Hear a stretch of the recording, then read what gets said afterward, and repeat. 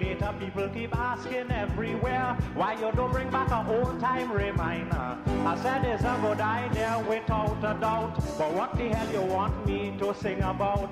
Is then he declare, sing about the price of food. 6:39 in Trinidad and Tobago. So let's shift from education to agriculture because we're joined now by the former head of the Farmers Union, Shiraz Khan, to discuss the upcoming budget, which is scheduled for September the 26th, what you'd like to see done for the agricultural sector. We'll also discuss the ongoing challenges of PRAEDIAL larceny, how the Agri Forum is expected to assist local farmers. There's apparently going to be one next year as well. We heard from the Agriculture Minister talking about that, and also how the government subvention will assist when we talk about the continuing concerns about food security. Shiraz, thanks very much for taking the time to be with us. Assalamu alaikum. Thanks for joining us this morning. Wa alaikum assalam. Good morning to Fazeer, to your viewers and your listeners. Thank you for having me this morning. Sounds like you're battling with the cold this morning, Shiraz. Hopefully it's nothing more serious than the flu, but thanks very much for taking the time to be with us. Let's put in context. Again, because I mean, it's kind of like a routine. We come up towards a budget. We want to hear from all the different sectors as to what they're looking forward to the budget. We hear the same old, then we hear the same old complaints afterwards, and we rinse and repeat and do the same thing next year. What is your anticipation ahead of the budget presentation with all of this apparent focus on agriculture and food security now? Well, Fazeer, as you know, there are problems that that created, or from the outside, that created our difficulty in Trinidad and Tobago. One, it had the global warming, and you're seeing it going to escalate all over the world. And I do think Trinidad and Tobago have had a discussion about how we're going to deal with some of the global climate change and how we're going to mitigate it for not only the farmers, but for the citizens of this country. I can't recall any serious discussion taking place to do that. And then you had the issue of the pandemic, and then you also have the issue of the Ukraine war that causing all of these shortages of grains and vegetables and all the other things. But thinking about all of that, how have we as a country, apart from having an expo, how have we dealt with in terms of increasing production, catering for the shortages that we are facing, catering for the problems that we have in terms of the constant increase of freight prices, duties and all of that? What discussion are we having on those issues? And therefore, in relation to that, what will give you hope that there's something different? Because again, people place a lot of emphasis on our budget. I don't know why, because when you look at the implementation, a lot of what is said is never implemented. But in any event, if you were to hear something from the finance minister on the 26th, that might open your eyes with surprise that okay, they're really serious this time. What would that be? What would you like to hear? Right now, the PRAEDIAL larceny squad is grounded, and larceny and PRAEDIAL larceny, which is basically stealing, has escalated. It is all over the place. You complain about your avocados, your zabuka. Everybody look just about 2 weeks ago, right in front of me, the farmer opposite me lost two big bulls. Saturday morning, 1:30. Now, how could two bulls be transported from Carsonfield to any other location with nobody seeing that? What are we putting in place? We have begged them to put cameras at the main entrance and the exits in Carsonfield. So you must locate something happening. That has not been done. All over the country, there's cameras, but it's not working. How these simple things help the farmer and the citizens? And therefore, what are we talking about as far as really developing a proper PRAEDIAL larceny, whether it's a squad or a response team? Because even with the best will in the world, Shiraz Khan, you will never have a PRAEDIAL larceny unit that is sizable enough to deal with all the areas. Because as you mentioned, Castlefield, I could mention the Arangwes area where my nephew, all his sweet peppers were wiped out a couple of weeks ago. His neighbor's celery cleaned out completely. So all of that is gone. And it just seems to happen every time. It's about, the thief know better than you when your produce is ripening and ready for harvest. And therefore, beyond a PRAEDIAL larceny squad per se, what else can be done to deal with that? Well, Fazeer, there are a number of things, small things that we can do in terms of having a situation where all the abattoirs and them working properly in Trinidad and Tobago, so animals are not being slaughtered privately and on the roadside, that everything have to go. This is a WTO decision taken 20 years ago. And there's only one abattoir working in Trinidad and Tobago, which is the Port of Spain abattoir. All the other abattoirs have been shut down. So there's a number of little things that was created over the years by neglect has come to be a pandemic now in Trinidad and Tobago.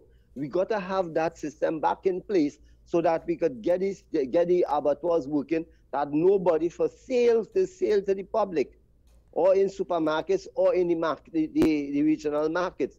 It'll have to go through a system where it gets certification and inspection done so that this could be taking place. There are situations where you are this center and other places that have the units that they could use in an abattoir. We need to get these things taking place. We need to understand something, that people, once the farmers are registered, now you now have a system of traceability, right? In terms of where you're producing what and have proper record. So you can have a man who don't have a record of planting a 10 acres of sweet potato come in to sell sweet potato in the markets. But you talk about that, Shiraz Khan, in the bigger markets like Central Market and so on. But what about those roadside markets that sell stolen produce? I don't buy Zabuka. I am not going to buy Zabuka, but I am sure if I go to buy Zabuka anyway in Sawa Rangwes, I probably buy my own. Well, that's how it is, and that is it. That is it. But if you allow something to be festered into a disease, then it will be affecting the whole country, right? If it is that you cannot put small things in place in terms of protecting, because let me tell you something, Fazeer. When the PRAEDIAL larceny squad was put in place, we had a good system going, and eventually we lose a number of officers, more than 80 to 100, that went into the police service itself.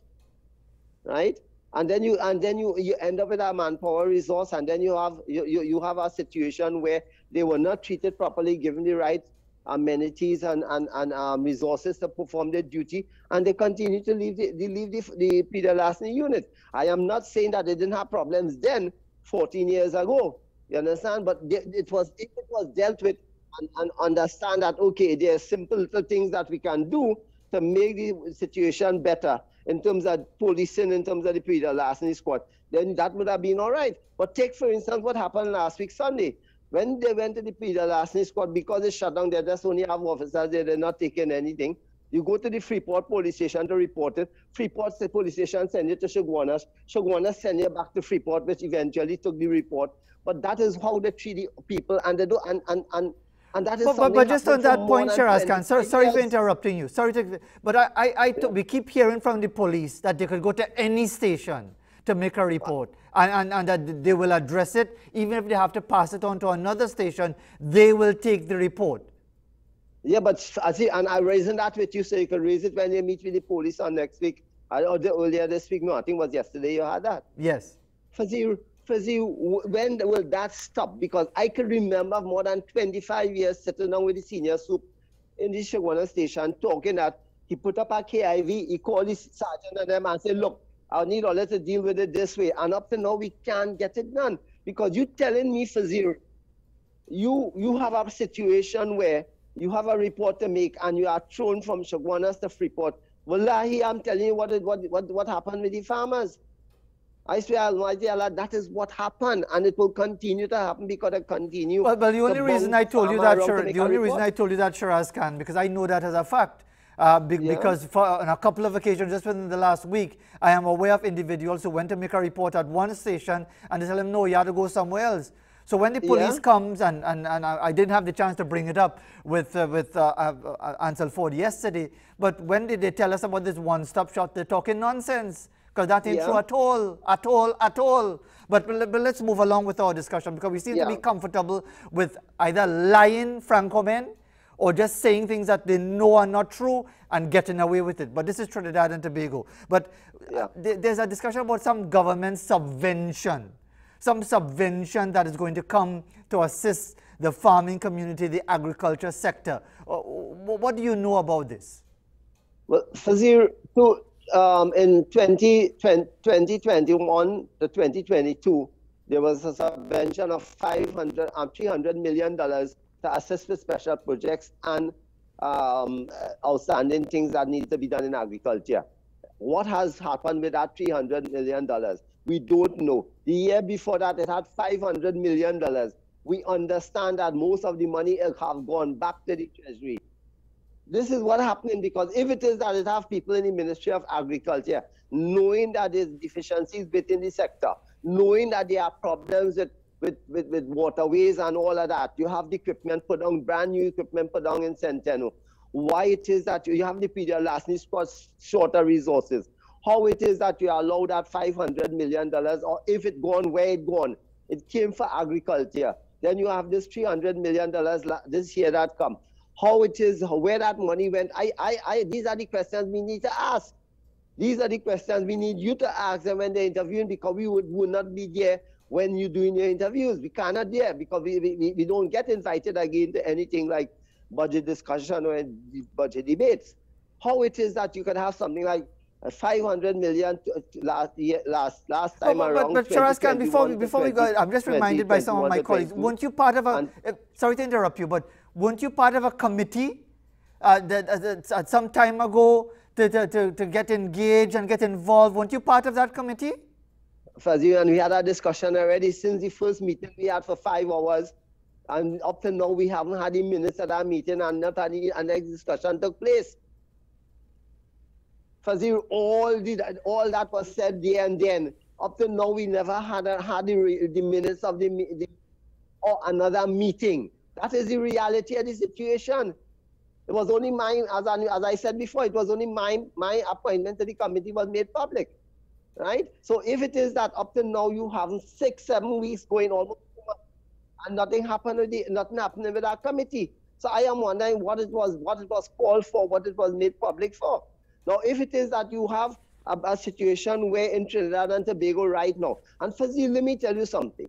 People will say, oh, we want so much. If we don't have some form of protectionism, we're going to have a major problem with this country for food in a little while from now. We continue to have it.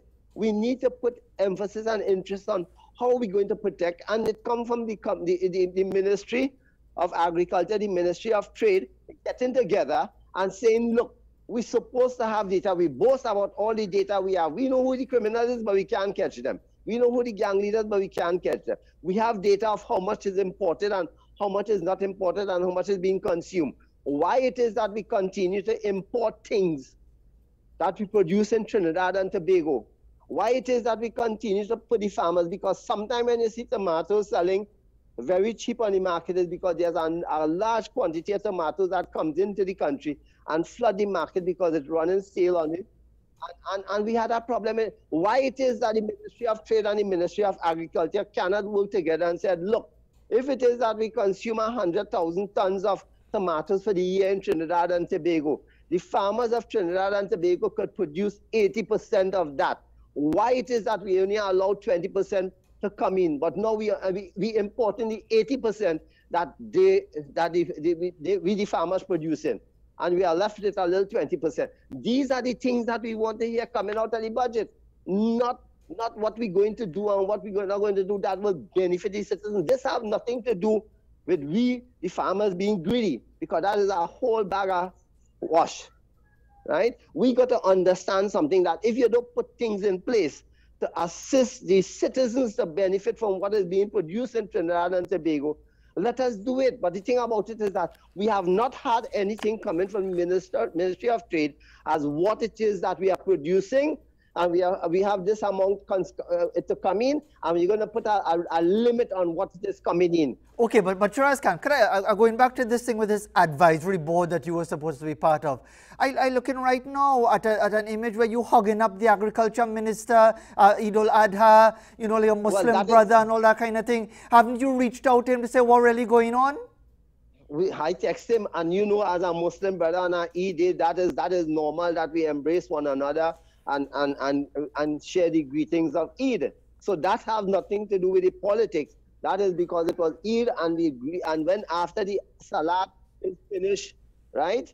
But Fazeer, is that we embrace each other and give the greetings. So that have nothing to do with the advisory committee or anything else. No, that but no, what I'm trying to say is that, but the thing about it is that, yes, we supposed, I text him recently and asked for the minutes. I text Avinash Singh and asked for the minutes and see where we going next. And I was told that the minutes is being prepared and we will have a meeting soon. I did that. When is soon? When is soon? Soon could be next week. Soon could be next year. And is that comfort for a fool? Soon is a comfort for a fool. Well, I mean, so basically, but Fazeer, the problem you have here is while the focus was on me, the situation in the country demands serious and urgent implications to benefit the citizens, not benefit the farmer. I have the cold. You know why? Because I was cutting grass in the rain on Sunday to feed my animals, and the rain come down while I was going at it and the grass cutting nice. I just continue and I end up with this. These are some of the sacrifices we make because I'm not complaining, I am doing it. But let me tell you something, at the end of the day, all people want to do is to get something on their table. And if we don't put things in place and come in with a budget, I am saying that if the budget will come 5 times what it have and we have a serious, let me tell you something, Fazeer. If you have the Ministry of Agriculture not serious, you could give them 10 times what it have in the budget for the last 10 years. And I don't think we will go anyway unless a Ministry of Agriculture that is serious about providing food for this country and doing their job at the end of the day. Shiraz Khan, we want to thank you very much indeed for taking the time to be with us. Hopefully you'll feel better soon to continue working the land and taking care of your animals as well. But it is a major concern. It don't stop me, Fazeer. It is a major concern for us in Trinidad and Tobago. The broader issues related to food security with all that is going on globally. Let's wait and see if there'll be anything meaningful coming forward in the budget presentation and if any of that is actually transferred into reality, which is another concern. But we thank you as always for taking the time to be with us. Thank you very much. You're more than welcome. Shiraz Khan with us this morning. Yeah, I mean, it slipped my mind completely that he was a member of this advisory board. And I mean, it just goes to show how shameless these people are. That they will talk about this, announce this, say we're going to have a meeting, then you have the meeting, you don't have no follow-up, you don't tell nobody nothing, and you get away with it. And you keep getting away with it.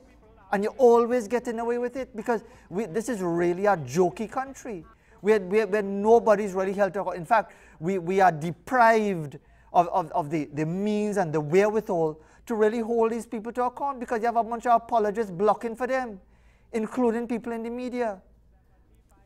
But anyway, we have the news coming up at the top of the hour. But I mean, it's just so blatant that you do these things with absolutely no intention of doing anything about it because you know you're going to get away with it. We have the news coming up.